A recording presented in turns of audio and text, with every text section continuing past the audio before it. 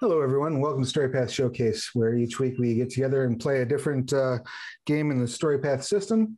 This week we are once more visiting They Came from Beyond the Grave with the stunning conclusion of our feature film, Near Dark on a Frightening Night. When last we met, the heroes had, after facing down with the Countess a few times, unsuccessfully, had slowly begun to lose pretty much everyone that was close to Debbie to vampirism. It's as though the Countess is like looking through your character sheet and finding people to turn. After rescuing your boyfriend, you'll have to remind me, was it Brad or Chad? We just had a Chad Brad situation in Camp Murder Lake. I think it was Chad. I think it was Chad. Okay. All right. He's Chad now.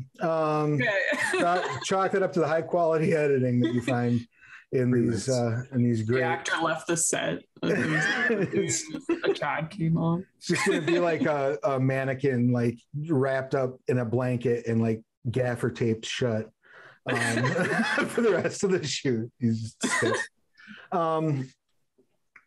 anyway, you had decided to use him as bait by setting him on the pitcher's mound at the baseball diamond, surrounded by various wards and candles and some dueling mojo. I think it would be safe to say between the professor and Noon. Right? Is that fair to say? And I covered him with a blanket before I went. Mildly bickering, maybe that's what it was. And we had, the last thing we had seen was, I believe she was orchestrating. Correct me if I'm wrong. The Countess was orchestrating Brad and your mother dancing. Is that right? Yeah, they were like floating in the air, dancing. And then Jackson, was Jackson the only person in the truck? I think I was there. I think we all just kind of pulled up and saw. Oh, you were all in the truck. Okay. Yeah. Right. So Jackson, yeah. I think Jackson was planning on gunning it. Just hitting the gas and going straight for that mound, right? I mean, it was a month ago, but that sounds right. That's fair. You're breaking the illusion. The audience at home doesn't know that it was a month ago. Well, it's on brand for Jackson. That's fair. Appreciate it. We'll make sure differently on Storypath Showcase. Right. Exactly. Yeah. It was because Doctor Strange came out between tapings. That's what happened. I blame Benedict Cumberbatch for pretty much everything. For everything.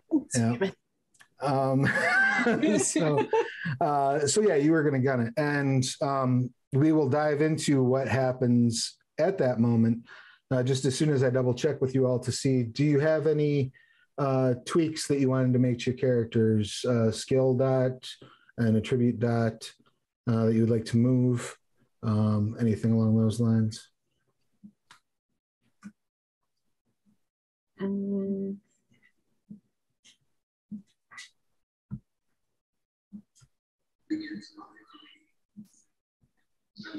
I don't think so.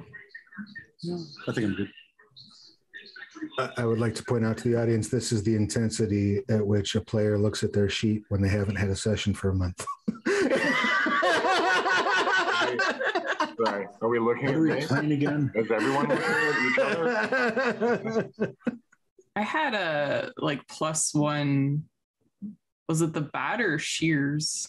I think it was the bat gives you a +1. Oh, okay, cool. I know you had the shears as well, which I believe also gave you a +1. Oh, okay. So they're both. I could use either. Yeah. I don't know why I have holy padlocks written down. Weren't you doing spells? You were doing some spells that were like containment. I like padlocks. Maybe wasn't that but like I felt like you were that sounds useful. Yeah, I felt like you were like casting like casual, like you were casting a bunch of the same kind of spell. It was a real simple spell, and it was like there were rocks involved. Like crystals. I think the holy padlocks was referring to you doing some magic on the bindings when you chained up old boy, but I could be misremembering that. I think that was it. Bradwick Yeah, that sounds gets his, right. All right, good. Now that we have all the important plot details in order. Also, how we decided in the beginning of the session that it was Chad, and all of us have called him Brad since. I don't even know what you're talking about, all this nonsense with Tad.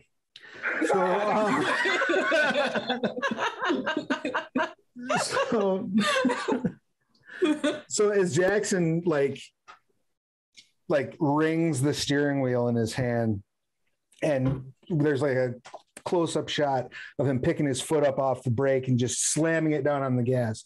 And just as the car lurches forward, you hear a wait, and the projectionist stops inside of the movie studio where the talent and the writers and their agents and the various folk are reviewing the footage, reviewing the rough cut. I believe the professor's agent wanted to speak up. Is that accurate? That's correct. Yes. What would he like to tell the writers' room? Well, frankly, the talent has expressed some concerns over the direction, not capital D direction, but the angle in which the climax is going. He feels that there should be some dignity remaining in this feature, and that a truck careening out of control towards the vampire is just too lowbrow for someone of his caliber. Plus, he doesn't feel that he's gotten spotlight to the extent that which he desires, or rather his compensation is not matching correctly on this. Well, we certainly can't pay him anymore. So what's the pitch for the scene? The talent would like to remove the truck, have it stop at a reasonable civilized distance, and then have the assembled group of hunters exit the vehicle while he strides forth with his silver sword cane, reflecting the light to blind the vampires before, as he put it, slicing and dicing them. Well, slicing and dicing sounds expensive, but I'll put it to the writers' room. What do we think of this scene change? Well, he's certainly not going to make more money than me. Nobody's getting any more money. I'm putting that you'll be lucky if we have anything more than a Pop-Tart at Craft Services. Oh, I'm sorry. There was one other element. I'm sure there was. Continue. Yes. He would like the character of Jackson to fall to his knees and praise the professor's prowess after dispatching the vampires. Something suitable. I can't believe how fortunate I am to be working with a veteran hunter as yourself. Something along those lines. Suitably fawning. Point of interest, would he also like Jackson to work the balls a little bit? Well, that can be in the cast reel, but we can discuss that later. This is for the viewing public, and he has a reputation to maintain. I mean, I've been gay for pay before. That's fine. I also, though, take a little issue with characterization of a truck careening out of control. My character has complete control over the truck and knows exactly what he's doing. I don't think that is really lowbrow. I think, if anything, it is a bold statement moving into the third act. While that statement is heard and understood, the talent feels that is demeaning the film to being a mere generic action movie, whereas it feels that it can reach a slightly higher level of artistic quality and might help it reach an international audience. See the director sitting across the room holding a script that the cover of the script is a yellow piece of paper that says script in black lettering on it. Yep. I appreciate where you're coming from. And, I've been some places. I was almost nominated a few times, but I will also just point out that the character of Chad is currently being played by a bunch of sackcloth and a body bag with some electrical tape. So maybe our standards, we should maybe be a little managed. Maybe your talent should be informed of the context of the film that is paying his rent. Careful editing can remove anything. Angles can work wonders. I believe the talent believes that numerous cast members have taken advantage of angles in the past. The director says, all right, how's this? We'll shoot it both. We'll work a little bit of both in. Well, hold on. I have a vision. What? Let me speak with the talent and just run this by. See, tell me I'll even throw in an extra Pop-Tart. As long as the camera's on me, I don't really care. He returns. Figure it out. The talent is willing to agree to a slightly lesser alteration to the script. Great. Everybody in place. We'll go get the reshoot. Wait. He's willing to go ahead with the truck scene if he's set up to be a significant player in the sequel, and that would be by having the surviving cast members agree to work with him and his organization in any follow-up features, that the characters would join in with the organization to which he belongs. I'm sure we can write that into a sequel. If that's acceptable with the rest of the cast, then the talent is willing to continue as scripted. Any objections? We'll make sure we get plenty of IRS on my ass. Let's shoot this. We'll make sure we get plenty of beautiful shots of your reactions there. I suppose that's fine. Debbie, yeah, that's right. That was your name. Awesome, Debbie. You look great. You're doing a great job. Everybody places everybody. And we go back into scene. The car starts careening forward. The door flings open on the car. The professor steps out onto the side of the car, unscrewing his sword cane and leaving the cane sort of just dangling along, like dropping along the field behind him. What would you like to do, Professor? I guess if we're going to sideswipe them, then he'll swing at, I guess, the Countess if she's reachable. So you're gonna try to like hang out the side and hit the Countess? Yeah. Let's let's go full on action hero. Let's do it. Go ahead and give me a that would be close combat and either dexterity or strength, depending on what you want to lean on. Do dexterity. Or dexterity or might, I should say. I'm sorry. Old habits die hard. Right. We'll stay with dexterity. Just.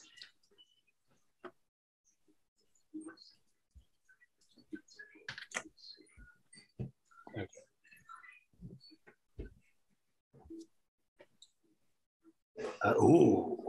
5.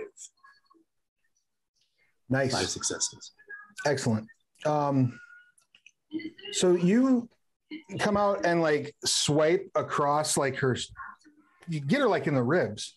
And surprisingly enough, not only does it connect, but blood sort of just sprays forth out of the wound, kind of showering the area. You were going to try to get her with the truck, correct, Jackson? Yes. All right. Before that happens, though, we cut to Debbie's reaction shot. Debbie, give me a reaction shot. Thank you.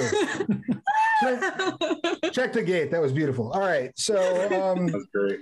you're going to... Thank you very much. You try to swipe through her, basically, like as he's hitting with the sword, like you're swiping the car into her effectively, right? Uh-huh. Give me a pilot and dexterity, please. A what in dexterity? Pilot. Can I assist on this one? Can I grab the wheel for him? Sure. Yeah, you can grab the wheel and help. Go ahead and you go ahead and roll pilot and dex as well, and then you will add your successes as enhancement to his roll. What's the success again? 8s are better. Fuck. Nope. Nothing? Nothing. Oh, well, that's not great. What'd you get on yours, Debbie? Hang on.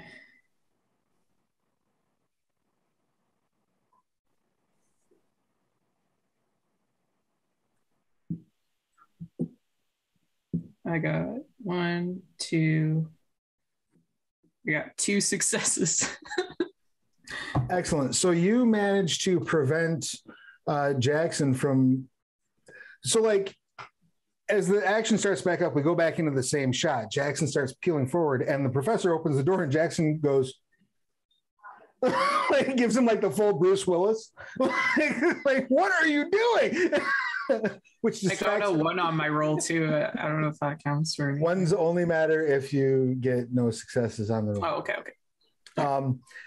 So that's just enough to distract him enough that he almost winds up rolling the truck, but Debbie reaches over and corrects him, and you are now back in control of the vehicle. Noon, you're the only one who hasn't gone yet, so what would you like to do? Oh, actually, I had a question. Is the let us pray thing still involved here? Pray is involved here. Did that help out at all, or would that help at all? What are the bonuses that Let Us Pray provides, please? It gives you +1, depending on how many people prayed, it gives you plus enhancement. So if 2 people prayed, then it gives you 1 plus enhancement, and then if 3 grants 2 plus. Yeah, you had 3 people praying, so yes, those enhancements are in play, but you still have to get a material success to enhancement. Ah, gotcha. Oof, outside of that, I really don't know what to add to this, to be honest. I'm sorry. I'll just throw some crystals at our face. Excellent. Give me a, let's do, what is it, mysticism? Mysticism. That's a thing? Isn't it? Let's see. Let me see the sheet. I might be thinking of the wrong. I don't know if it is. I think you're thinking of. I'm probably thinking of Cyclops' cave. Yeah. Crosses. I can't help it. It's just what I think. It's what I think of when I think. So it would be humanities or culture. Oh. And dexterity, please. Dexterity. Okay, culture, and I'll do dexterity. And 2 successes. Excellent. You throw one of your crystals at her, and it flies right past her. No effect whatsoever. But the second crystal that flies from your fingers hits her right in the forehead, and you hear a sizzle, and she screams as her skin starts to pock and burn. It's not a lie.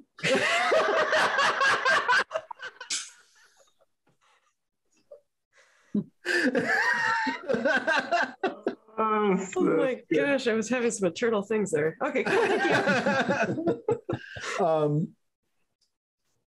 That brings us to your friend and her friends. Now that she's cut, you see her face twist. She bends her head to the side, and you see her jaw distend to about 4 times its natural size. Sharp fangs, probably about this long, come out of the top and bottom. and her eyes turn like a deep, deep red. Clearly, she is unhappy. Whoops. And she leaps forward toward the truck. And she's going to try to grab the truck, which is still moving.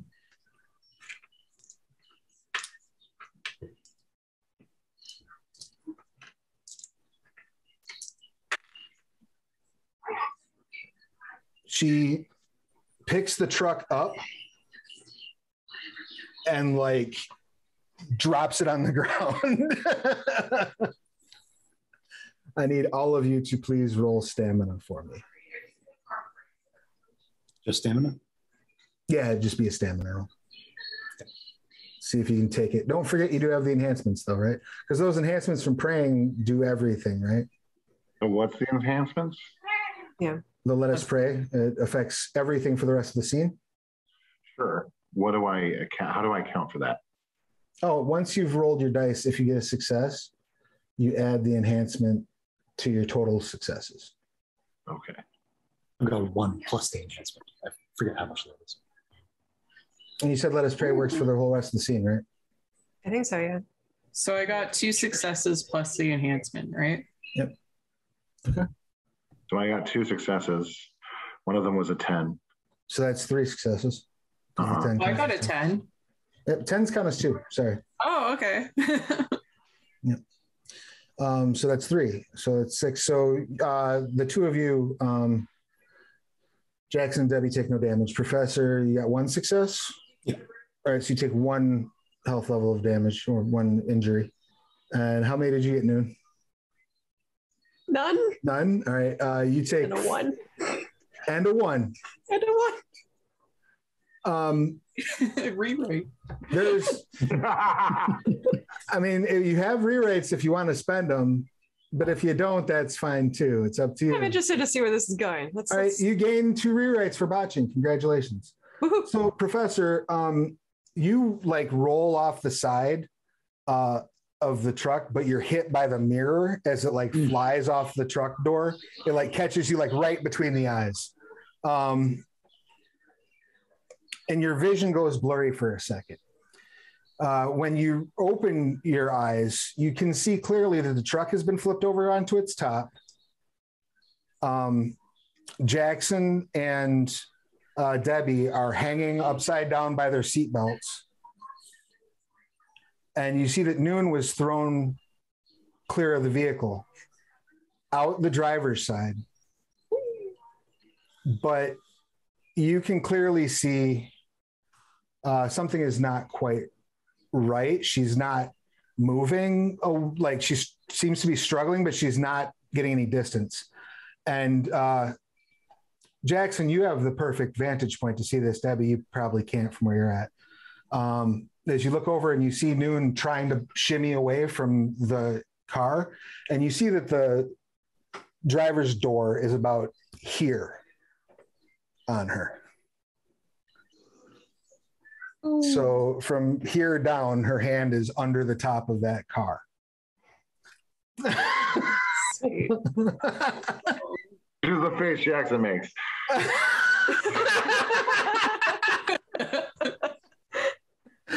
What are you looking at? So Noon, you'll fill in 5 of the dots on your character sheet, which should put you on your 2nd wound level. Okay. Once that's active, you can get the bonuses that it lists there by taking another health level of damage. Okay. So how it'll show you, it says like a +1 archetype die, I think. Yeah. So you can activate that, and then you just take an extra health level of damage for pushing yourself. Oh, okay. Right. So that's her turn. What would you like to do, Professor, since you have the initiative here? What's the Countess doing? Slowly floating to the ground, got her arms out, robe sort of draping. She goes, we could have just had a civil conversation, and starts like walking toward the truck very slowly. Walking towards Debbie. So the passenger side is still facing you. So she's walking towards Debbie. Has the truck happened to flip over in close proximity to any of the boards that you put up over top noons? You're probably, the nose of the truck itself is probably 10 feet from the pitcher's mound. Oh, okay. I mean, I don't even know how much is in the rules. Can he try to use the pitcher's mound as a locus for the energies surrounding the baseball diamond and sort of create, like a webwork of ley line-like energy that would create a barrier to stop the Countess in her tracks from getting to the truck? Or is that like way out of proportion with what we can do here? What are your cinematics that you have right now? Are my tropes or my? No, the actual cinematics that you. I believe you each had a list I gave you of cinematics. Costume change, dramatic meteorology. Oh yeah, those. Helpful haunt. I know him. I'm a serious actor. Yeah, I don't think any of those would.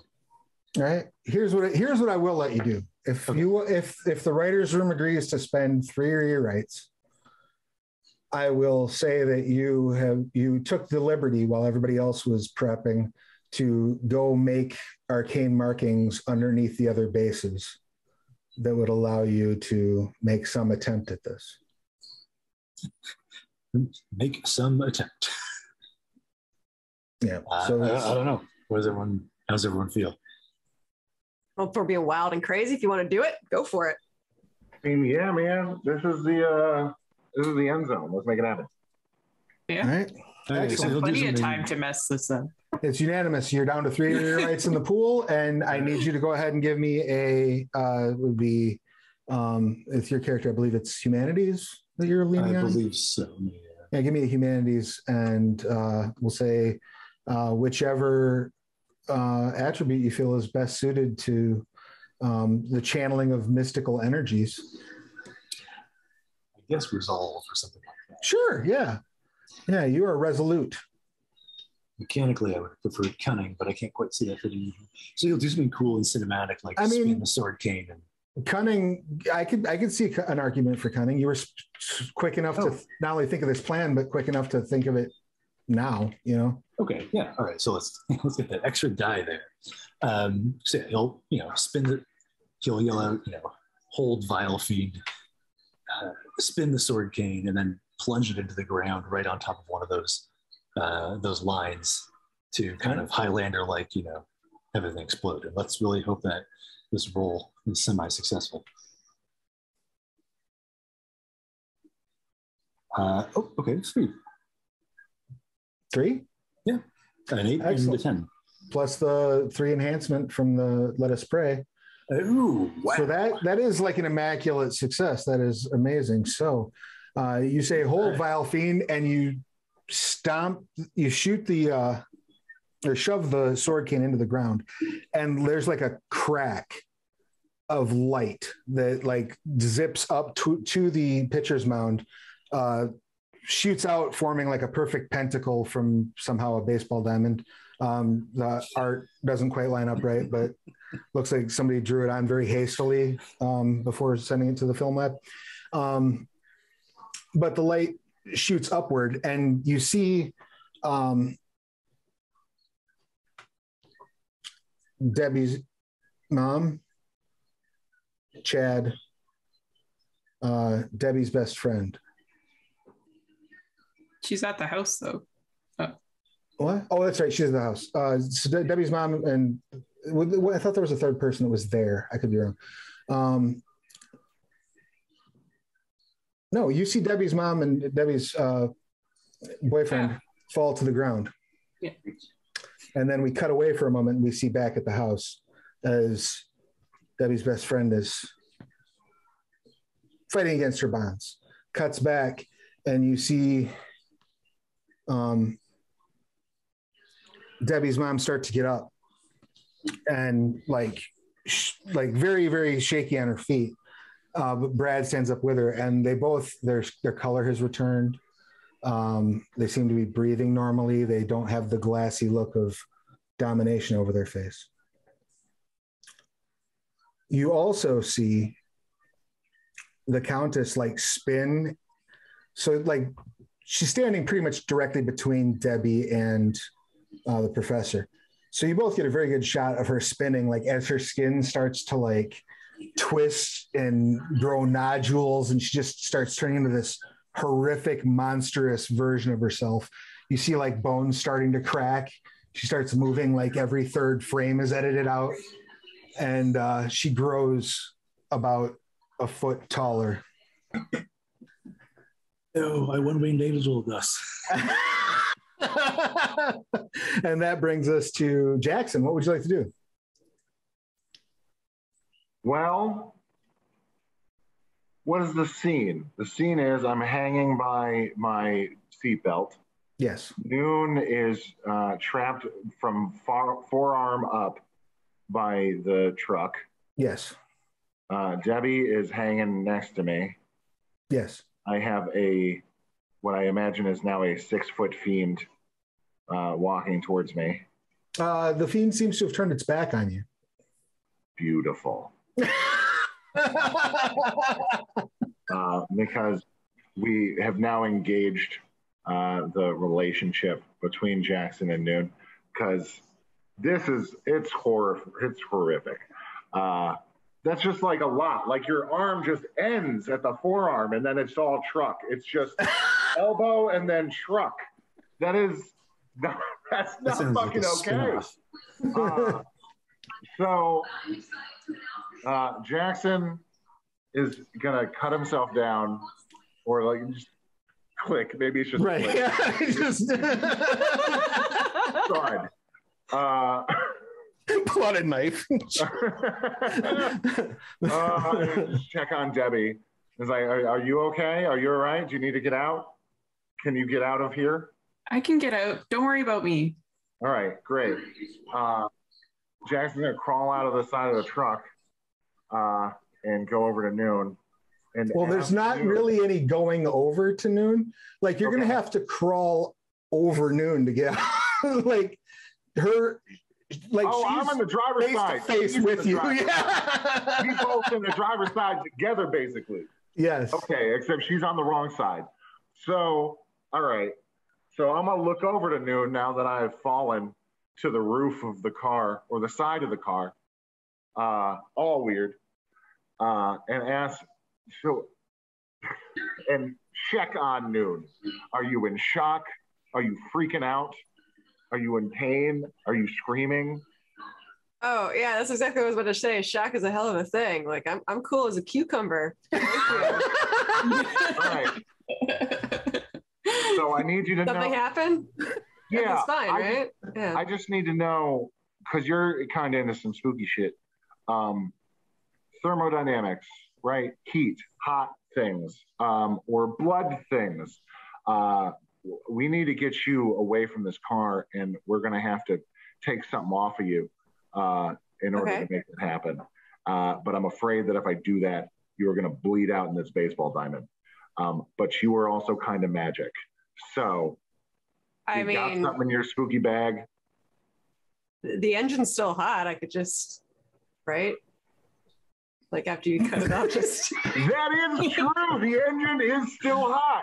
And then Jackson is going to kind of climb over Noon and like kind of root through the back of the truck looking for a machete or an axe of some kind. I think it should be an axe. I was going to say like I'm open to axe, but allow me to pitch you an alternative. What if it's like a machete that's like serrated? Yeah. So Jackson goes and grabs his serrated machete, and then he goes in front and kind of like pops the hood just to get ready. And then he goes over to Noon and he takes off his belt and he folds it. And he goes over to Noon. This is starting to get real. Listen, I know you feel all right now, but it'll make me feel better if you just bite down on this. Uh-huh. And then Jackson goes just full hip movement, trying to get a clean shot, and just down on the arm. Doesn't quite get through the bone. And has to just saw a few, like 3 or 4. He's really trying to get through as fast as he can. And he's a strong dude, but still. Give me a might plus medicine roll real quick, just to see how long this does actually take you. Okay, I think we're gonna be okay, Noon. 1, 2, 3, 4. I don't think I got nothing on medicine, but my might is strong. I don't got shit on medicine, but my might is strong. Okay. Hold on, how many of these? There we go. Roll. Okay, fuck. We have 1 success. No. But your description is beautiful, so I'm going to give you a rewrite. And you have the 3 enhancement from the Let Us Pray. Let Us Pray. Yeah. All right. So it only takes you 2 rounds to cut her hand off. You start like just screaming, bleeding. I need you to roll stamina for me, please. Oh, fuck this. I pass out right now, I feel like. Stamina. Where are you at, stamina? Exactly my question. Okay. 1 success. Excellent. You remain conscious. Yay. Little mixed bag. Yep. You can fill that health line that you're at right now completely up with dots, and then put 1 dot in your next health line. Okay. Which puts you at, that'll leave a scar. Is that right? Yeah. All right.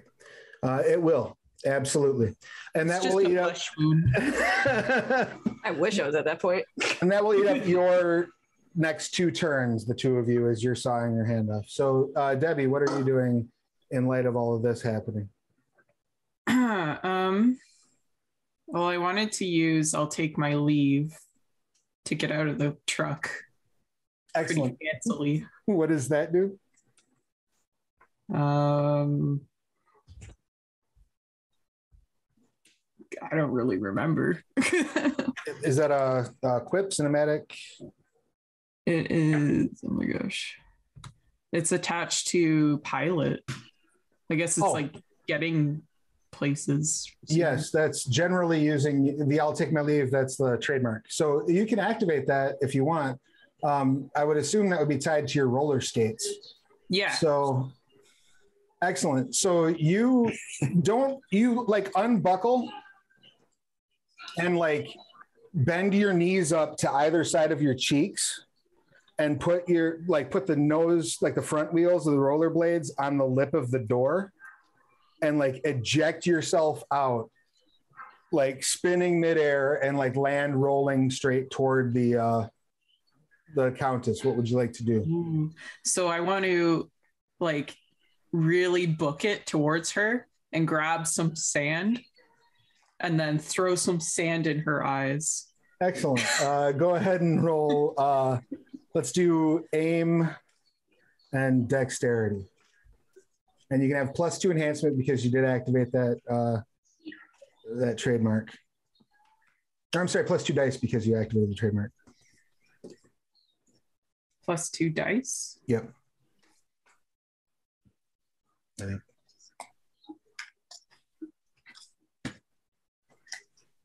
Dice.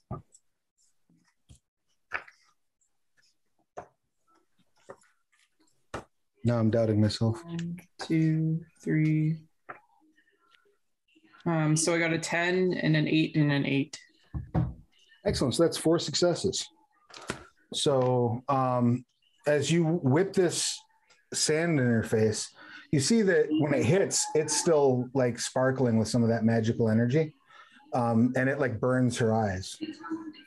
And she like looks at you through like blood running down her cheeks, and she goes, "I'm gonna wear your skull as a hat," and dives forward at you. Ooh. Could I like do a fancy roller skate move to get out of the way? Well, if you might leave again. If you had saved part of your action, like you can split actions, but once you act, you basically get to try to take it. That's kind of what your options are. Oh, I thought she would be blind. There is no. I mean, she is. She is going to be dealing with some complications on this attack for sure. Okay. But she is going to negate 2 of them with scale.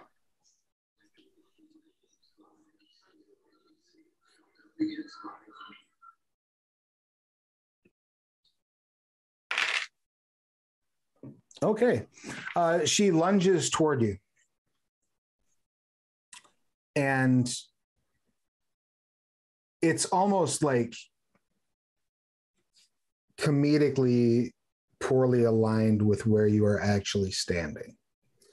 Like she just lunges super wide, winds up biffing, eating dirt, probably 30 feet away from you. She's snarling and swearing and cursing up a storm as she slowly rises to her feet.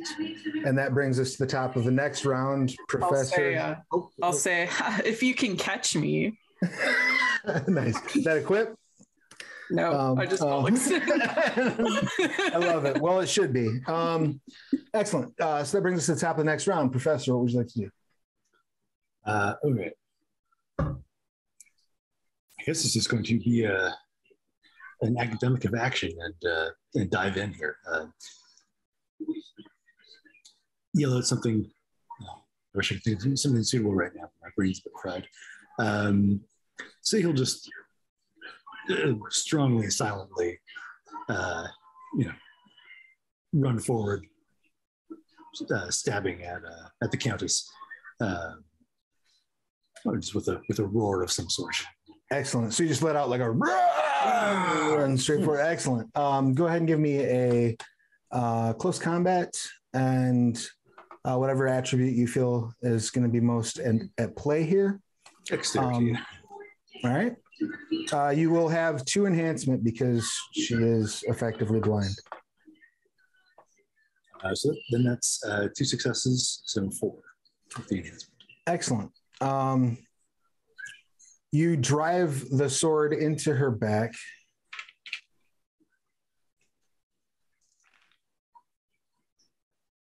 Okay.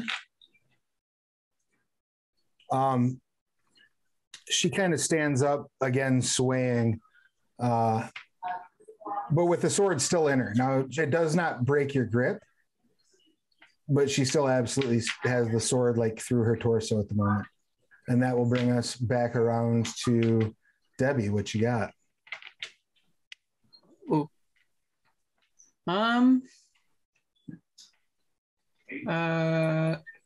So she missed me. Now she's standing up with a sword with her.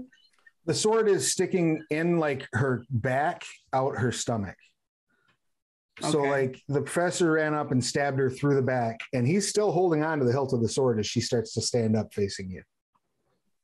I'll take out my stake and try to make a move towards her heart. Excellent. Rollerblading real fast. Beautiful. Go ahead and you can either use close combat or pilot, whichever you prefer. And then I would say probably either Dex or Might, but any attribute that you think is reasonable here. 3. Is that plus enhancement? You don't roll the enhancement, but yes, your enhancement would apply. So now you would have 5 enhancement on this roll because you got it from the trademark and from, or no, it'd be 3 enhancement plus 2 dice. Oh, plus 2 dice to my. Yep. So it'd be your pilot and dexterity, or pilot and might, plus 2 dice, and then you'd get 3 enhancement on the roll. So I rolled it without the 2 dice, and I got 2 10s and an 8, and now I'll roll 2 dice. Nice.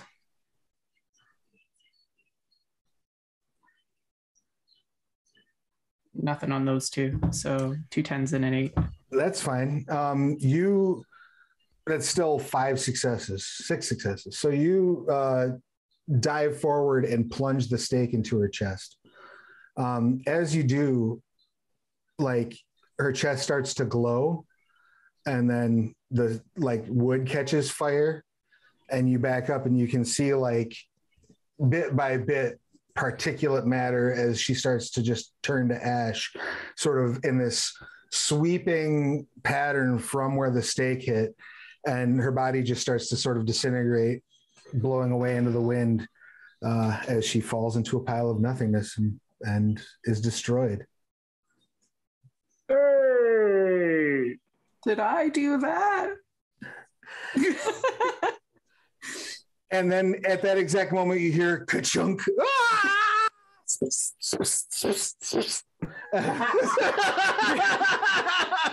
He looks over. There's blood just gushing out everywhere out of your wrist. What would you like to do about that? Talking to me? Any of you at all? I mean, I really should. It occurs to me now that I really should have tourniqueted this shit before I went into it. Heated battle. Yeah. I apologize. You really should have. I need all of you to roll integrity and cunning for me, please. This is bad luck. How do I have no integrity? You really have to ask that question. I got 2 1s. I mean, I still do I fight the good fight, goddammit. Nice. You got 2 1s, so you totally botched. That's 2 more rewrites to the rewrite pool. So now you're up to 6, I think. And success. you can hear the swelling orchestral music of you have won, and we're about to transition to the happy cut anytime now. You have a complication of 4 Noon due to the fact that you're bleeding out of your used to be a hand. Yeah, I got 1 success. Are you going to spend any of that buying off the complication, or are you just going to just the rewrite? No. I mean, you can. You can spend a rewrite to re-roll the dice that you failed. Oh, I guess. Can I? Yeah. Right. Use a rewrite too. Yep. Okay. So let's try that one. That one sucked. Yeah, nothing. No, excellent. Yeah, you notice you're bleeding. Cool. Jackson. Yes. You look over and you, for some reason, you can't. How many successes did you get? 2? I got 2, and I have a question about tropes. Yes. How do you use them? It depends on the trope. The rules are all listed in the book. So if you go to your archetype, I have a trope that's fate inexplicably smiles. Oh, sure. Do you know what if that's from your archetype? It is. Okay. And how many successes did you get, Professor? Sorry. 1? Okay. So you notice the blood that's spraying forth from the other side of the car. Looks like there's not as much blood on the ground as there is landing on the ground. Jackson, you absolutely notice that it looks to you as if the ground is drinking the blood. Oh, fuck. That's uncomfortable. And what was the trope again? Fate inexplicably smiles. Fate inexplicably smiles.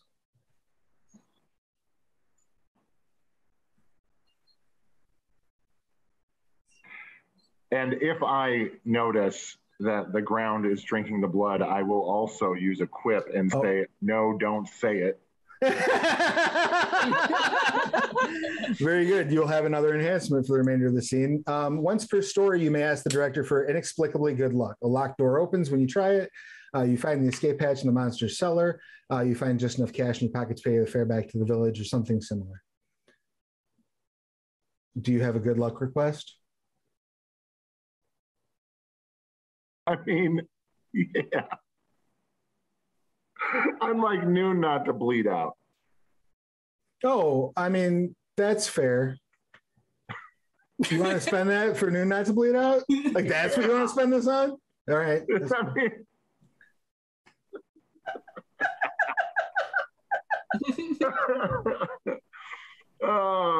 Sure.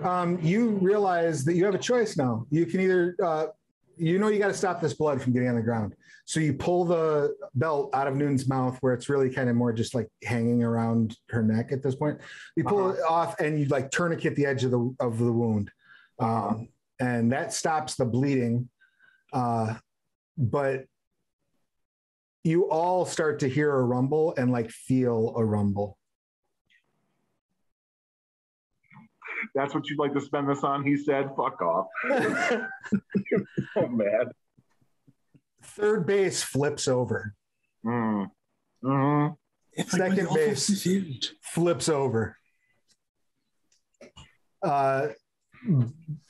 Chad starts dragging your mom off of the side of the baseball diamond.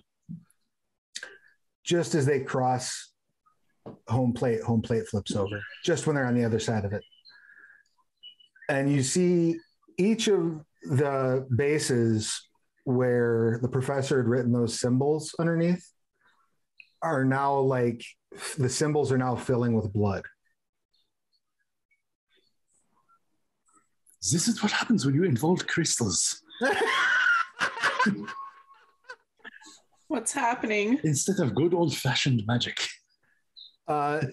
Chad, Mom, are you okay?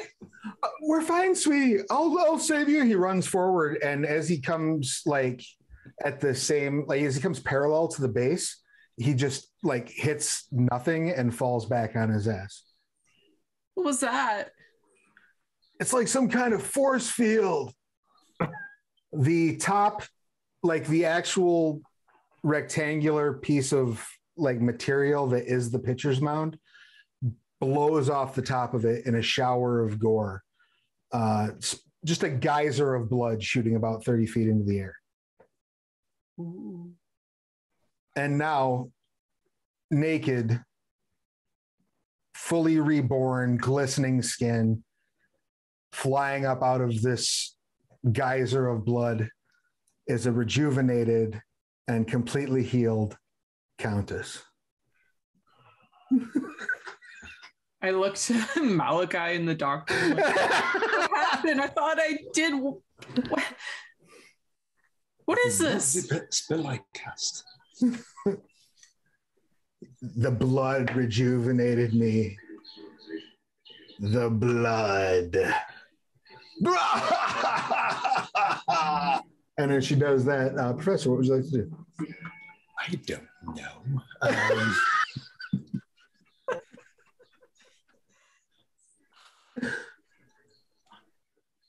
Dead air here for a minute. If you'd like to reserve your action, you may pass along focus to another member of your party. Let's pass along focus, well, I think. Excellent. Would anyone like to seize focus? I want to see Malachi in action here. Yeah. Mr. Vampire Slayer. That's fine, because Noon isn't bleeding no more. And Jackson just wants to kill some shit real bad.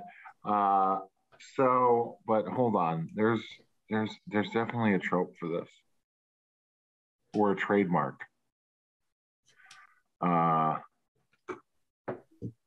Okay. Well, so all right. So what happened is the Countess shoots up from third base, a la Johnny Depp in Friday the 13th. Right, Nightmare on Elm Street. But yeah, it's very much the Johnny Depp Nightmare on Elm Street, except it's a pitcher's mound instead of a mattress. Okay. And Noon is like fine-ish. She's not actively free bleeding out of her arm at the moment. Great. That's as much as Jackson is concerned, like I've fixed this as much as this is great. Good enough. Walk it off. You'll be fine.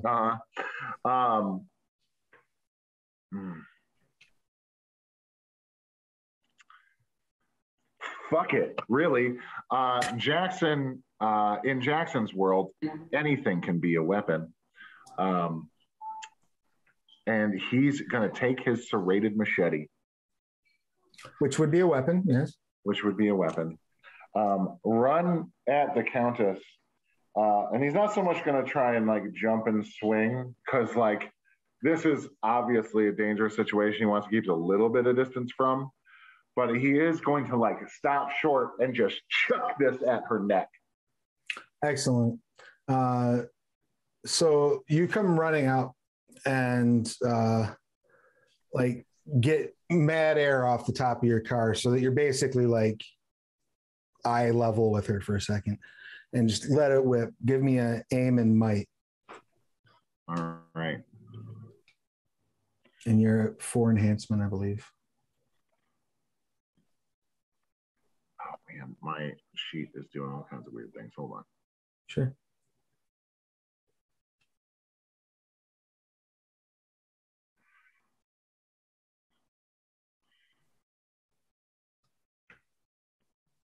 Okay. Is it nighttime? It's nighttime in the game, right? It is nighttime. Yeah, I assume such. Yeah, it would be a very different scene. Yeah.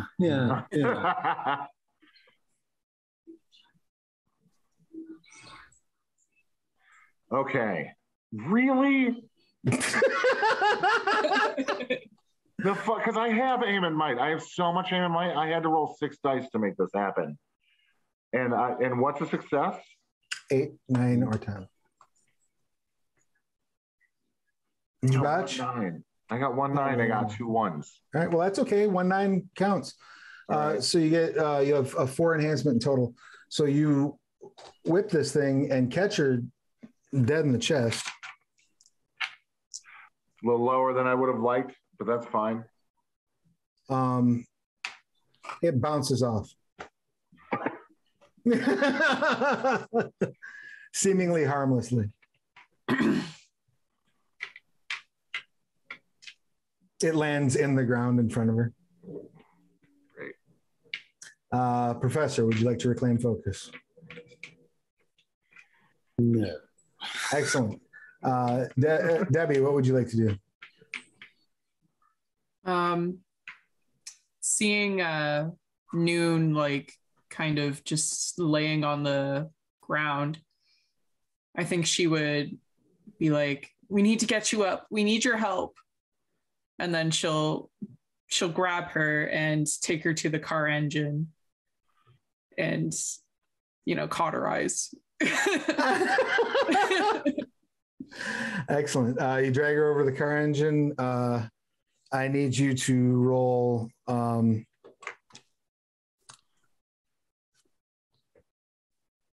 don't know what it would be. I need you to roll. I got resolve and medicine. Yeah, probably. Right, because that's a messed up thing to do to another human being. I'm trying to help. And I need you to roll resolve or might. Which one would you like to rely on, Noon? Yeah. Oh, I shall go with might. All right. I like how Noon is like, "Oh, I'm a participant in cauterizing my wound." 2 successes. I got 2 1s. No successes. Oof. Well, I wonder what we can do. you shove the stump into the engine. So you've rolled might. Noon, you hold on. You hold your place. You don't let her pull you into the engine. But your arm is really slick and bloody. And so, Debbie, you slip into the engine. And you discover two things. One, probably not hot enough to cauterize the wound. Two, doesn't make it hurt less when you you ever jam your fingers playing basketball? Like you just did that with both hands, like full strength. Oh. Hang on. I got an idea. Okay. I'm going to spend a rewrite. You'd be like, wait a second, I'm not a doctor, but I know who is.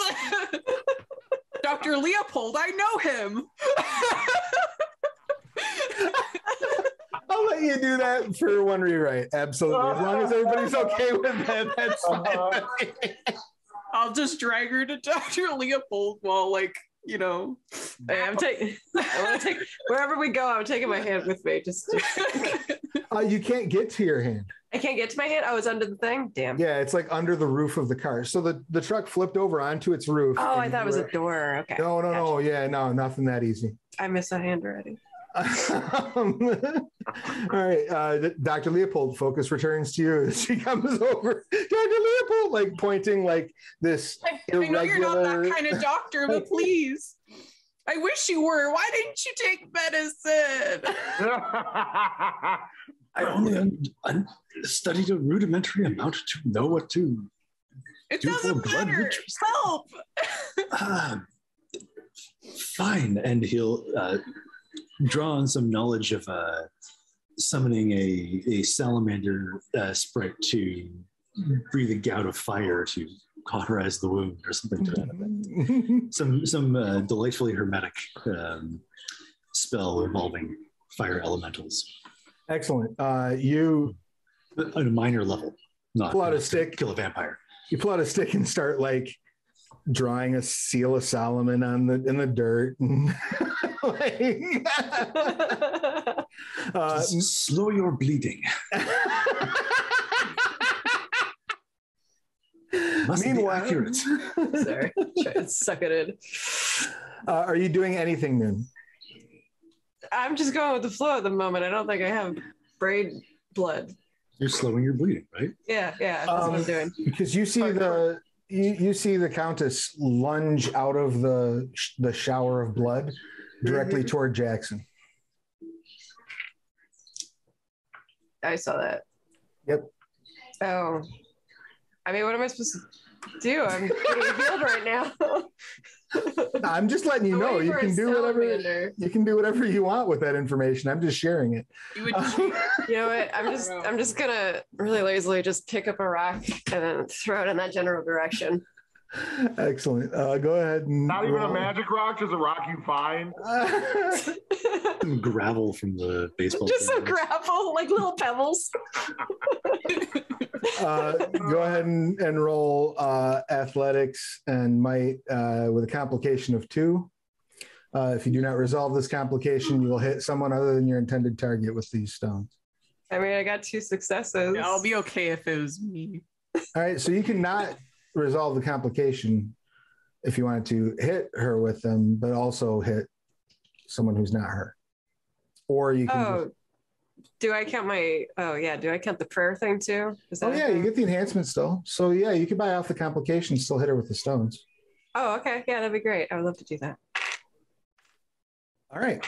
You hit her, the stones bounce off seemingly harmlessly. Tomorrow. Those were stones that you did not bless. You don't believe in the power of rocks, you believe in the power of crystals. I'm a rockyologist. Half a second here. I'm just saying, brother got a whole doctorate in spooky shit to fight demons. It didn't take one EMT class. The nerve. We have people who do that for us. Jackson, you have not acted yet this turn, right? Am I correct? No, you did. You threw the thing. Yeah. He hasn't acted yet. So yeah, you just get to take it. Go ahead and roll your stamina, please. Yes. Fine. That being said, I would also like to invoke the odds are against us. Which does? Trademarks. And I just have that, and then in parentheses, stamina. Oh, excellent. Yeah, all right. So you get 2 extra dice on this roll, because 2 extra dice. So I have my usual stamina, which is 3, 4, 5. Okay.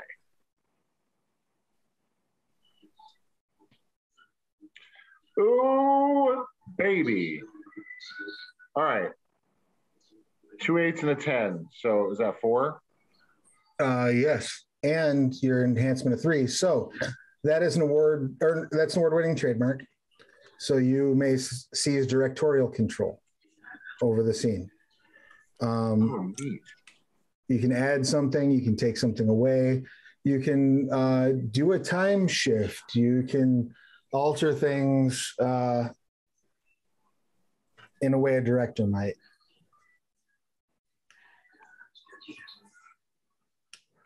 So right now she's trying to grab you and sink her teeth into you. Sure. Right now, that's what she's doing. Your teeth into a tire. Well, okay. So, but the broad picture, right?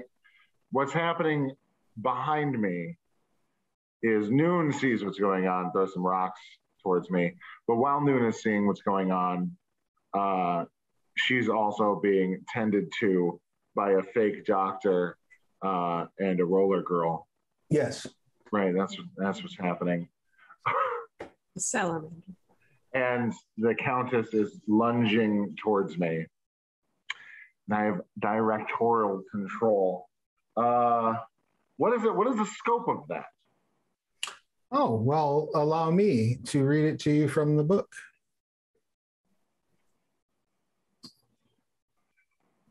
Actually, if you all don't mind, let's take our tech break, and then I will read it to you from the book.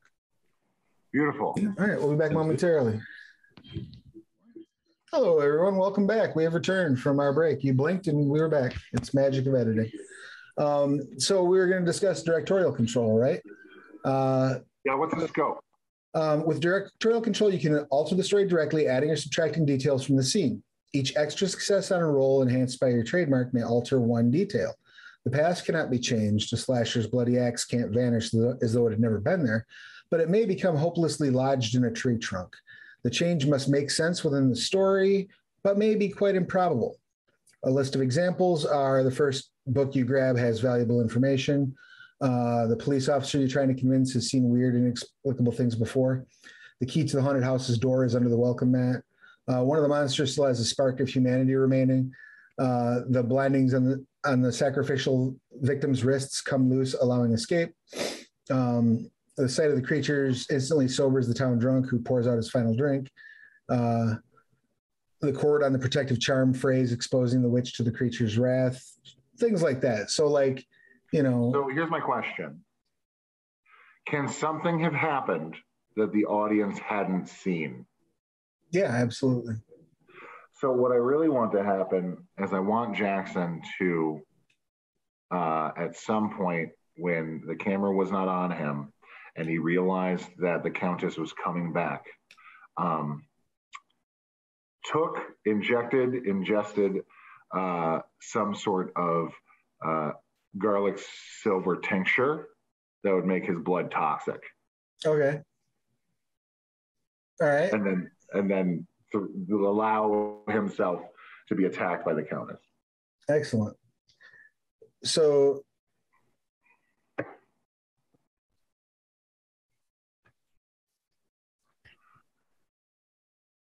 she jumps, catches you by the neck, sinks her fangs in.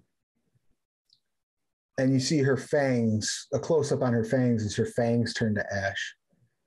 And she backs away, spitting ashes out of her mouth.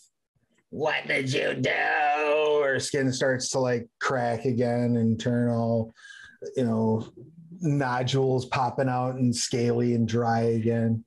So she goes back to kind of her second monstrous form after that assault upon her. Beautiful. That brings us back to the top of the order. So, Professor, Have I finished cauterizing Noon's wound? Yes, you have drawn a seal of Solomon, and then you've taken some flint out of your pocket and like hit it against the stick in the middle of the seal of Solomon, and created a small campfire, which you then stuck her hand in. Your wound is cauterized. Yeah. I knew you could do it. In my head, Dr. Leopold sprung a Boy Scout uniform. Well, we have costume change, don't we?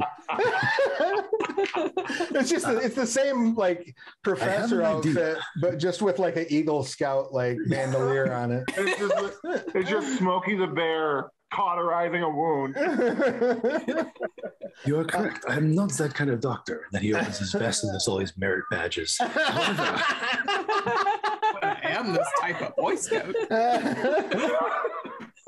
So now that you've successfully cauterized the wound, what would you like to do? Okay.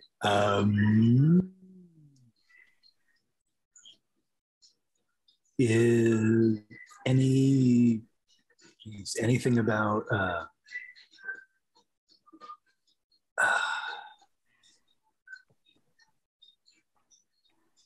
anything like she's floating in the air, right? Yeah. Still? Any way to ground her? Ideally next to the truck. I'm just trying to think. Like, I mean, again, can he? If there's anything some you magic out of his hat? Magic, probably not. But you might have a rope or something. Yeah. Okay. Right. Sure. Oh, silver chain of some sort. Yeah, you might have. Yes, you have silver chains in there. Absolutely. So you could try to like lasso her around the ankle. Excellent. You pull out like you pull out a silver chain at first, but then it cuts to a wide shot, and you have like a rodeo lasso made out of silver chain. Go ahead and give me a aim and dexterity, if you don't mind. Aim and dexterity. Oh no, I'm not that kind of character. All right. Oh, still got good dexterity. I have very good dexterity. 4 successes. Excellent. 2 9s. Excellent. You get her around both ankles and like run her over and like tie the other end to the open door of the car. She is now. Rodeo was my second best merit. Yippee-ki-yay, motherfucker.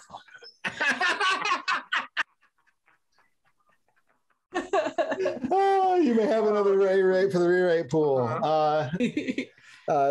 Focus shifts back to Debbie. What would you like to do?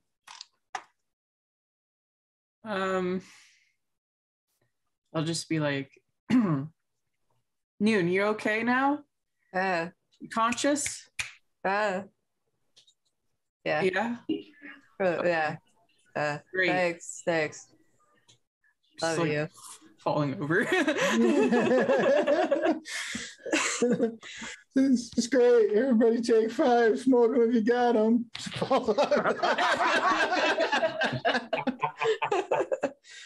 So the Countess is on the ground now? The Countess is tied by her ankles and a 30-foot long silver chain to the flipped over car. You can also now see, all of you can see that blood is like coming up out of these invisible ley lines.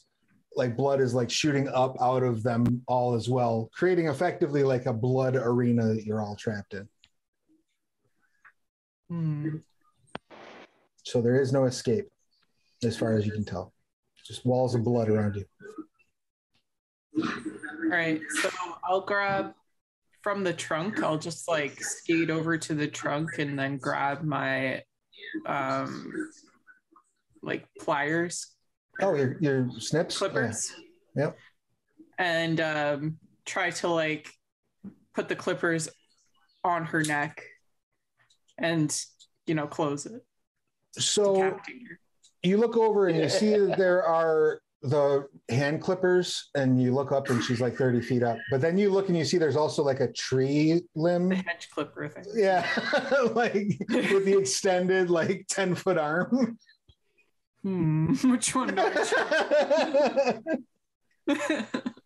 I'll grab the hedge clipper. You pick that up and bring it over and start trying to prune her. Go ahead and give me a close combat and dexterity, I guess that would be. Excellent.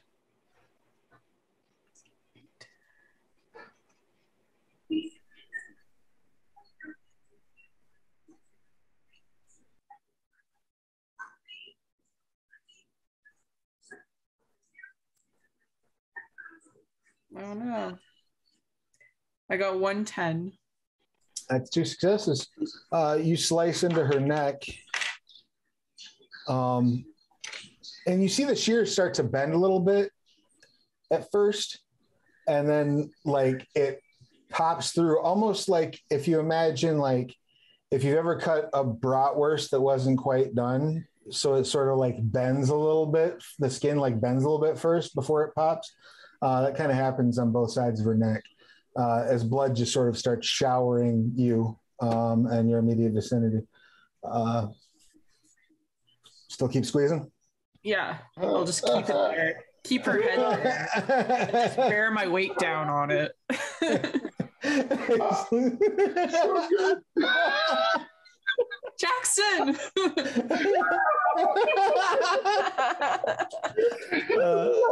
No, you're right, Queen. While Jackson is taking a half of initiative take to lose his shit, what would Noon like to do with focus? I kind of want to hold my turn. Okay. That's cool. All right, absolutely. What do you got, Jackson? So where did my machete fall? It's on the ground, like between Debbie and the professor. Okay, and Debbie is currently just being showered with blood as she's trying to cut off the head of shout. Yeah, like you look over and at first she's like ah, and then she's like leaning on the handles trying to like get it to cut the rest of the way off, and then like you lean over for a second. And there's like some like slow jams playing, and like the blood's flowing like slow motion through her hair. Jackson, help! What was the song, Travis? What was the song? Oh, Bad Medicine? No, the other one. The other one. Oh, sister. Oh, Cry Little Sister. Yeah, exactly. Yes. Absolutely. So Jackson stands up from wherever he is in slow motion as Cry Little Sister plays, as blood just breezes through Debbie's. No. Takes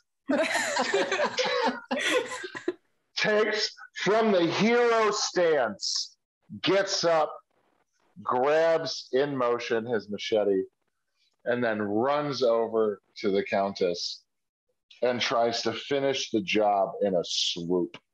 All right, so you run up and you like parkour off the top of your truck. Very slow motion, very like, like Legion, when the angel's like flying with the machine gun and it's all slow-mo. And so like that kind of a shot. Go ahead and give me a close combat and might roll. All right. I'd watch this movie, just saying.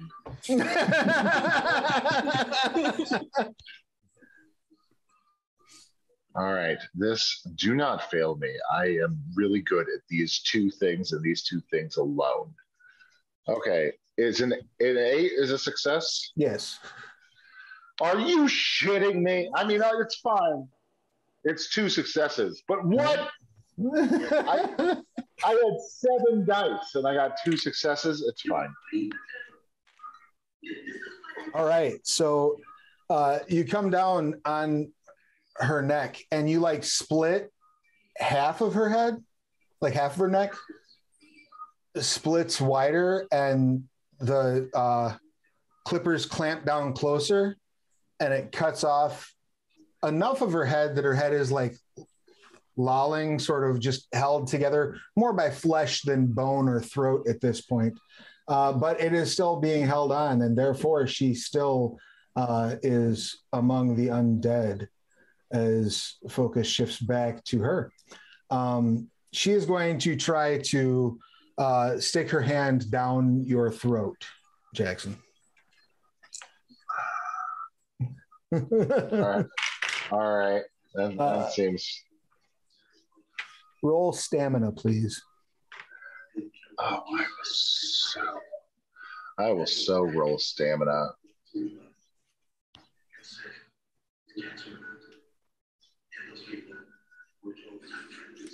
I have 1 success. Excellent. You take 5 boxes of damage. As she grabs, she doesn't quite get her hand down your throat, but she grabs your lower jaw and then just rattles you around for a minute before she drops you. And you hear like things like cracking and snapping, and you hear a little bit of ripping, some teeth come out. Like, she drops you on the ground. And then Jackson just sort of, what he's trying to say is not the face, but he just comes out as, no.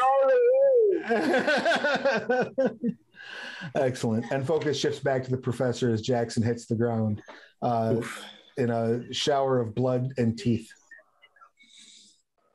Is her neck still, like, I guess, stuck between some blades then? The ones that Debbie's holding? And... So if you'd imagine, like, the esophagus kind of resembles a turkey gobble at this point, which is really what Debbie has a hold of.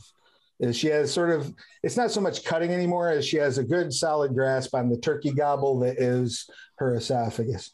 Her head is just lolled loosely to the side, so she's kind of looking at the world upside down. We'll give her a complication for that. Right now, at this point, Debbie full on looks like just like a go-go dancer from a My Life with the Thrill Kill Cult video. She's just completely covered in blood at this point. Pure, like, it's just, it's blood and gore and sex on wheels. And I believe, if I'm not mistaken, Noon is just laying on the ground, staring upward.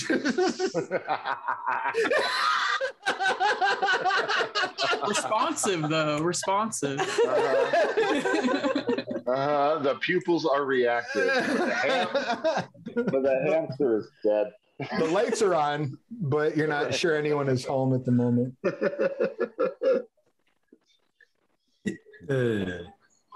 When the truck was flipped, was there any indication that like the undercarriage was damaged or the engine was damaged, or was it just flipped? No, it just flipped. Yeah, there's no, like, it still runs. Is it going to fasten the other end of the chain to one of the wheels? Okay. In sort of as much as tight and as tight as possible. So then try to gun the engine. Give me a pilot and whatever you would like to rely on attribute wise. Okay, pilots. Cunning or dexterity? Either one's fine by me. All right, let's do that. Please, something. 8, 1 success. Excellent. Plus you have the enhancement. 3 successes. The professor gets up, runs over, grabs the chain, and like goes around the rear wheel and like ties some of the slack around the drive shaft, and then just reaches in and leans on the gas as hard as he can. And you see her just get pulled underneath, and she starts screaming her head off. As you can see where her, actually I guess it'd be this side of her face because it's hanging off this way, is banging against the exhaust and like burning away and like burning to ash as it's hitting, but she's still up.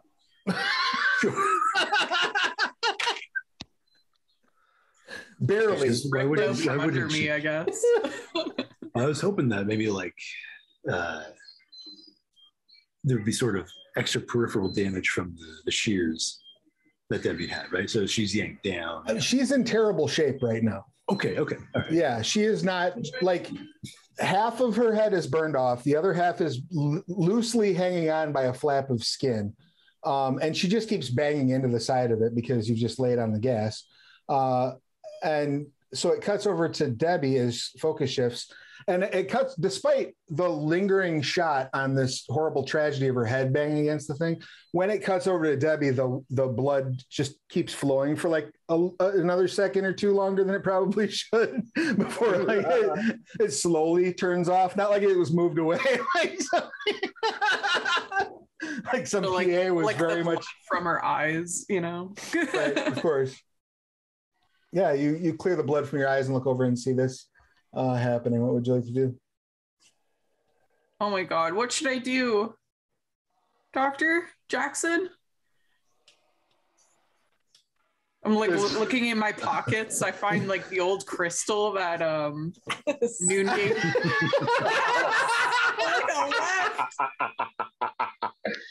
Oh, excellent. Let's give it a try, you know. She'll go to where the countess is and be like, I don't know. I guess she'll like press it against her forehead. Okay. Power of Christ compels you. I don't know. You press it against her forehead and say, the power of Christ compels you.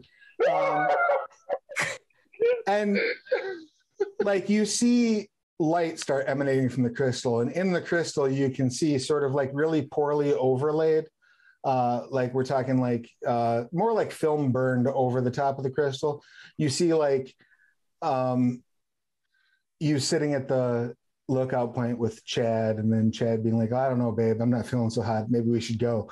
And then him dropping you off, and then a shot of you two kissing, and then him turning into a vampire, and then him turning back from being a vampire, and then him being bouncing impotently off the side of the cage, the blood cage that you're in, before it goes white and light shoots out of the the editor's like, I'm sorry, that's their relationship, that's what we have.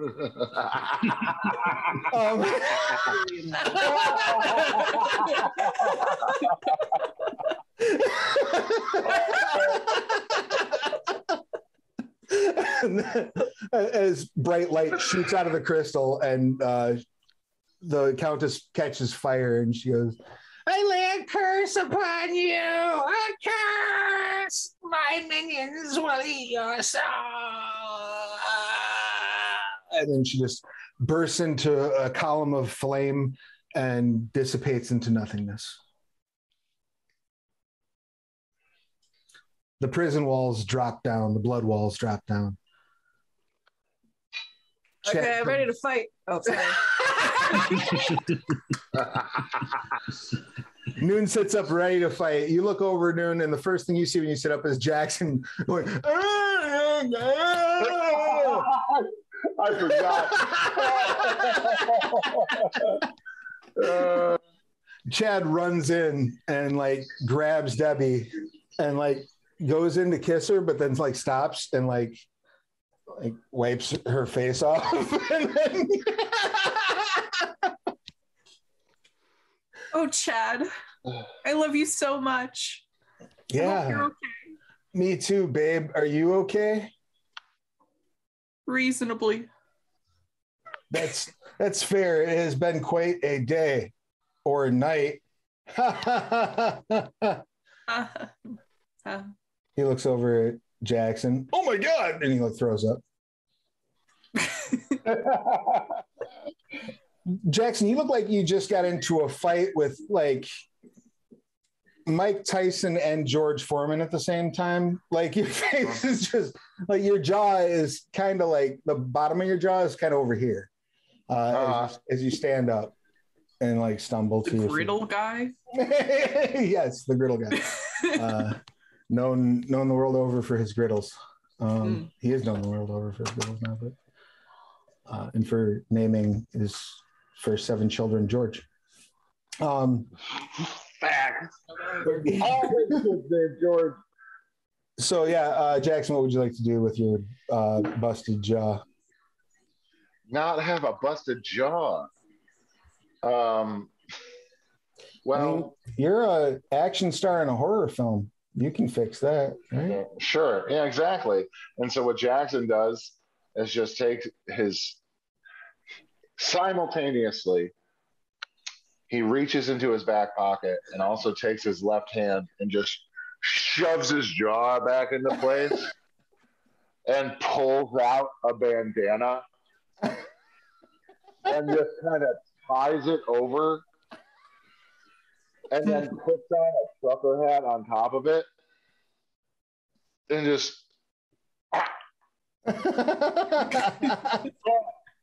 right, I'll walk it off. Give me a might and medicine roll, please. Sure.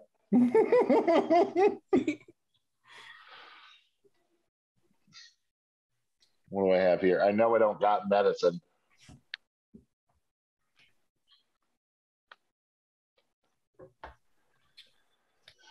Two successes. Hey.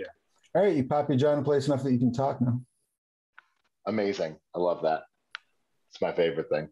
As you all get to your feet and gather in the center of this baseball diamond, and the sun starts to just paint the first lights in the morning sky, any final words or last things you would like to say or do? I'm just going to be holding Chad and like kissing him, but also kind of looking over at Jackson to see his reaction. So are you doing this subtly, or are you like...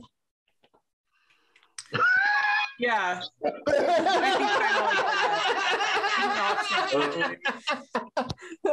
think like I'm not focused on my boyfriend at all, but like...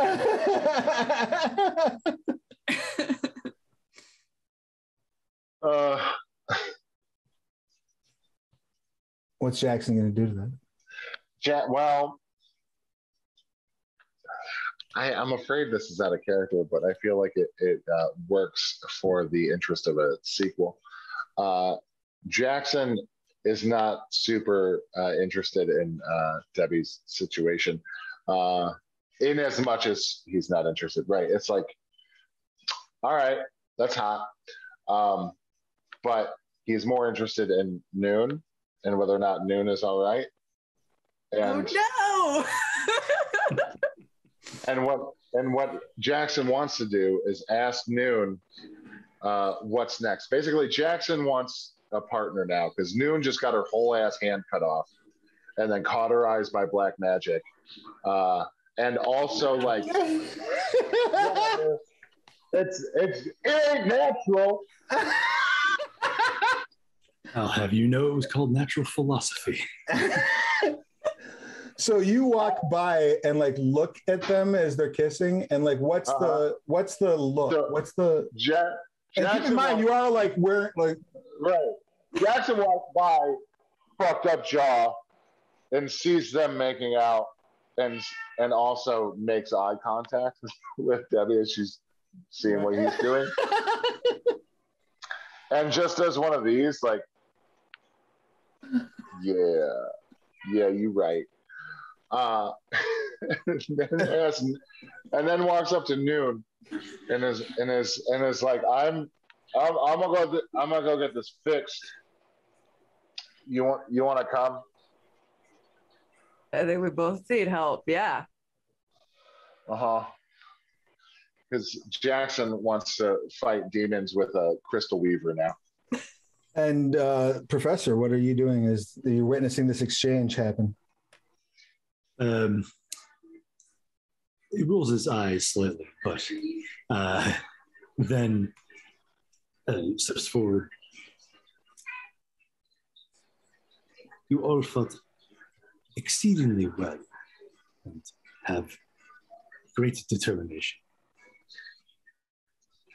I invite you to come to the library archive in a few days' time, if you're still in town. And he'll turn and shoulder his cane. He's picked up the outside part of it now, and then twirl it and start walking away. We have no footage of that. Oh, that's okay. It'll be fine. Nobody will notice.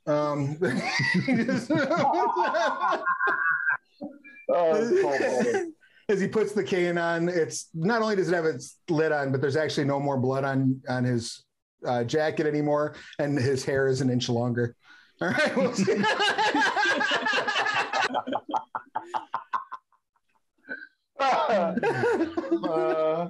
The professor leads the group into the sunrise toward hopefully medical attention and their future adventures. As they walk away, we see this beautiful wide shot of them from behind, the sun rising in the foreground. And it's the professor sort of walking in the front. Next, behind him is Noon, but next to Noon is Jackson. And then we see Chad, and like Chad is walking and Debbie is like rolling on her blades. They're still making out and she's still looking at you, like trying to.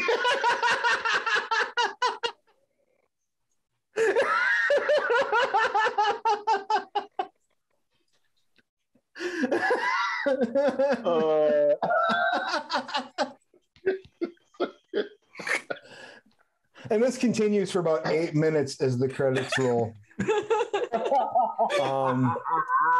The credits are particularly long because of all of the people who like are being given special thanks in this movie for like you loaning them. Everybody that loaned so much as a bottle of ketchup to the production is listed in the special thanks in the credit.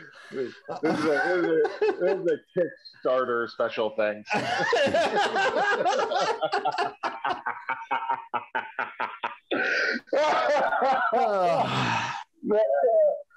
And that, my friends, is the stunning conclusion of They Came From Beyond the Grave, Near Dark on a Frightening Night. That's great. Thank you. What a twist. What a twist. Actually ended up with my boyfriend.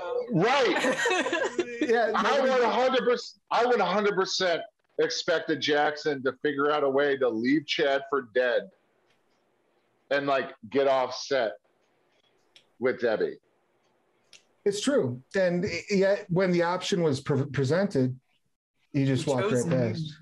You chose Name.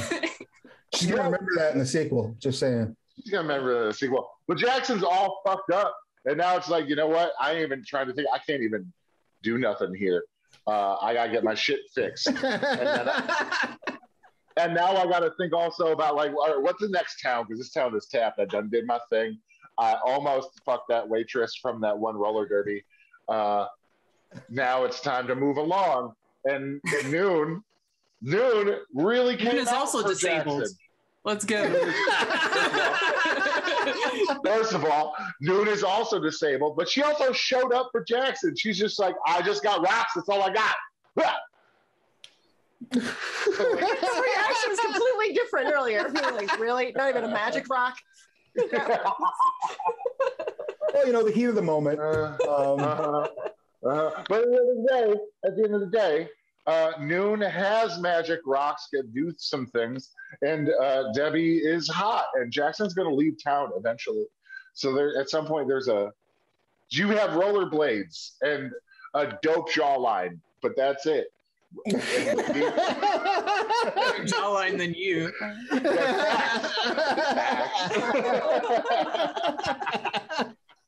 think I won this movie. Speaking of winning the movie, aspirations. Did anybody complete their short or long-term aspirations? Yeah.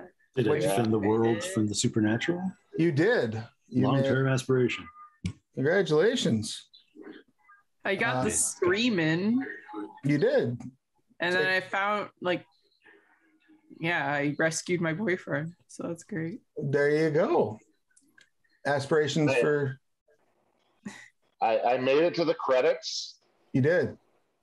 Did I steal the show ever? Oh, that getting bit and having like previously shot up with holy water. Yeah. It was pretty dope. And then I don't think, and I had saved the day, but that was really a group. You were part of the group that did that, so take a point. Yeah, that's true. All right, I'll take that. All right, Noon.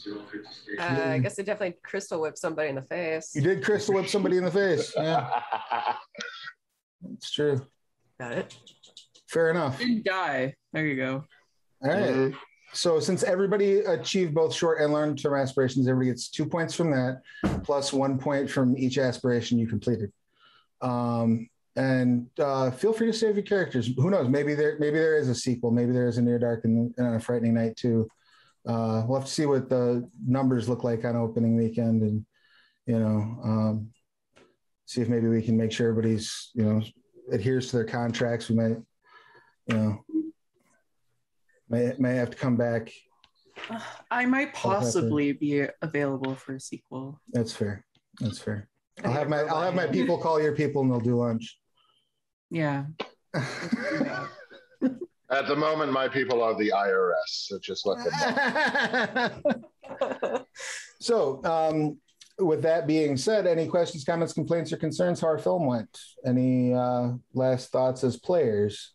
Stepping away from the movie theater, the end lights come up, and now we're just a bunch of people playing a game again. Any last remarks or questions or things that we didn't get to see that you would like to see, or things that you weren't expecting that happened, anything like that? I had a lot of fun. I just think I can really like visualize it in my head of like how it looks, and like I don't know.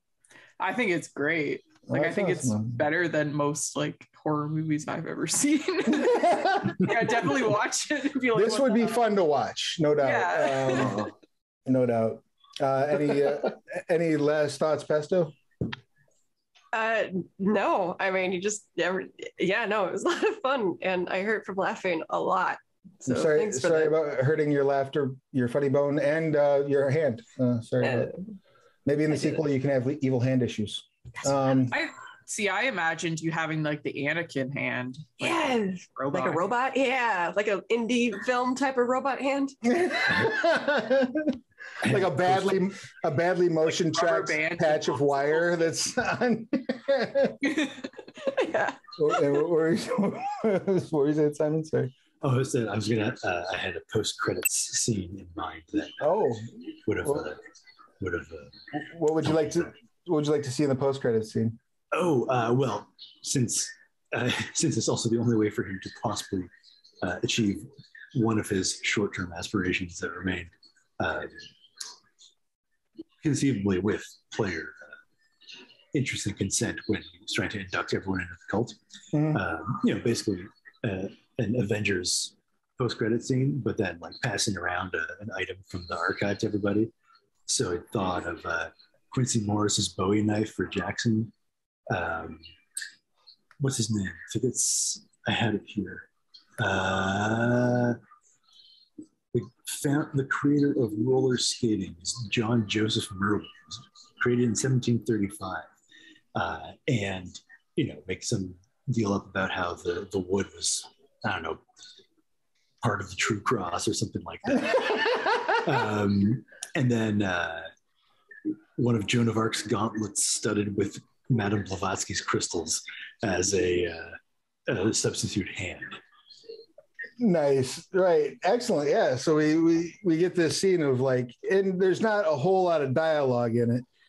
We just see him passing these things out, telling each of you what it is as he gives them to you. And then you say, well, what, Jackson's like, well, what about Noon? I saw her come in, and Noon like walks out and like tightens the strap on the gauntlet. And what do you say as it moves?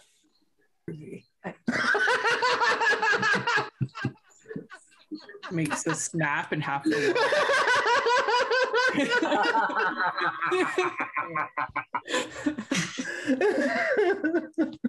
Excellent. And we cut on her saying groovy, and I feel like Noon might be a different character in the sequel. I just want you to remember that Ashley J. Williams was extremely quiet, reserved, and not a very big, fighter in the original Evil Dead film. And then by Army of Darkness was a very different. So I'm waiting to see Noon in the past. Like that was our mid-credit scene. Our post-credit scene is Noon and the truck fall through a hole. She gets up, there's like zombies and a dragon. She pulls her shotgun off her back.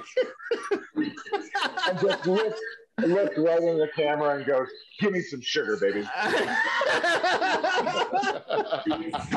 And the final scene is Sam Raimi's lawyers handing service to a cease and desist order from. Oh, my face hurts from laughing as well. So, on that bright, shiny note, Mel, did you have anything else that you wanted to add before we do our wrap up?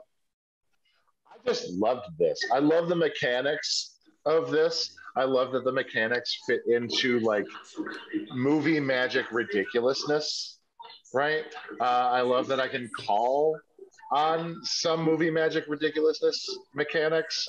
I'm fairly new to tabletop in general, like not really, but the rules are not something that I like.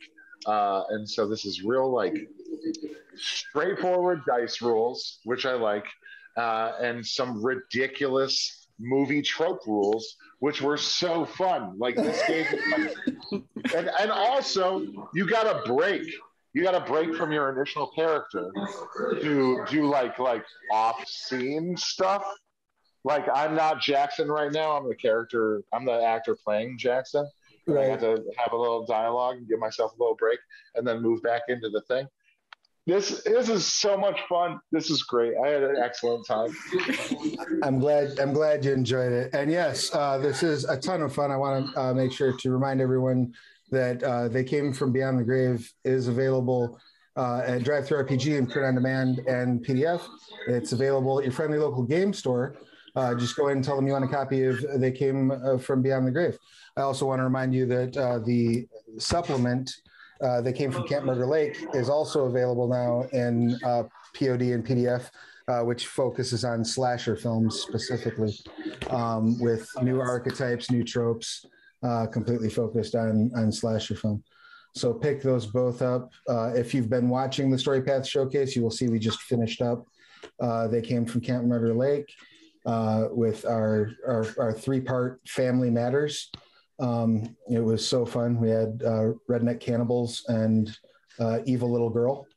Those were our antagonists. So as you can imagine, I had a blast with that.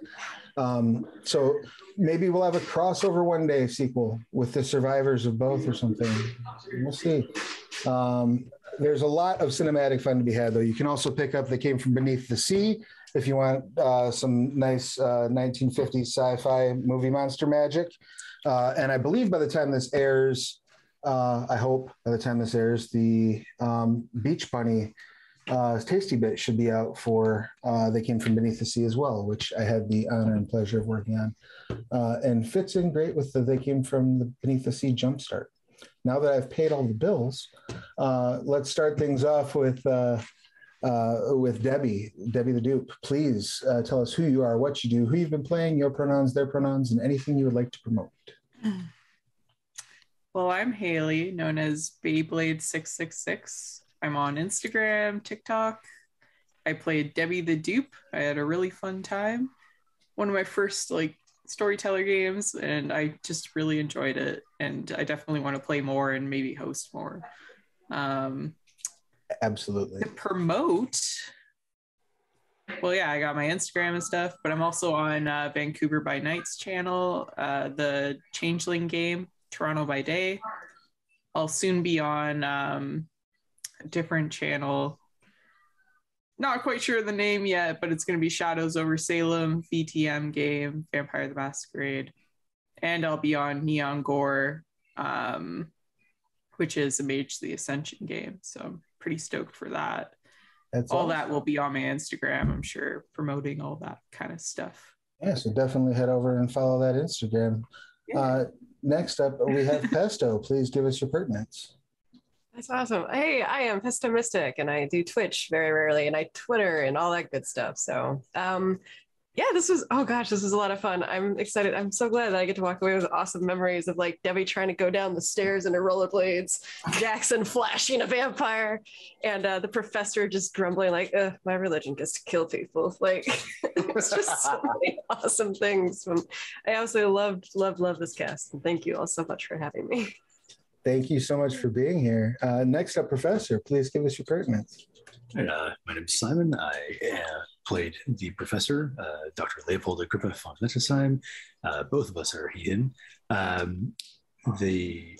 guess I'll promote, I have a tabletop review blog, the Tabletop Almanac, at www.thetabletopalmanac.wordpress.com, and can also be found on Twitter at Tabletop Almanac. And I also host the Mage of the Ascension 20th Anniversary Introductory series on the Onyx Path Twitch channel, the second and fourth Wednesday of the month, called Walking into Shadow. Excellent. Definitely check out Walking into Shadow. It's a lot of fun and informative. You can learn things while you're having a good time. Last but most certainly not least, Malachi, please regale us with your tale. My tale is, my name is Malachi Hoskins. He, they, at Malachi Hoskins on Instagram if you're into poetry. If you want to see me talk shit on the internet, I'm at malicious_nomenclature on TikTok. I've started going live. Twitch is a possibility in the future. And anytime Travis asks me to do anything for Onyx Path, I say yes. And so that's my thing. And I appreciate it. And Onyx Path appreciates it. I guess that leaves me. I'm Travis, he, him, they, all fine by me. When I'm not running games, I'm writing them. The next time you'll see me, I am fuzzy on when this airs, but you will see me on the first, third, and fifth Wednesday of every month as we complete Scarred Lands, Dead Man's Rust. They're about 2/3 of the way through the campaign at the time of this taping, and shit has gotten real. So please check that out if you want to see me torture some D&D players. Other than that, just take care of yourselves and each other. Donate to Planned Parenthood and wash your hands, and we'll see you again real soon.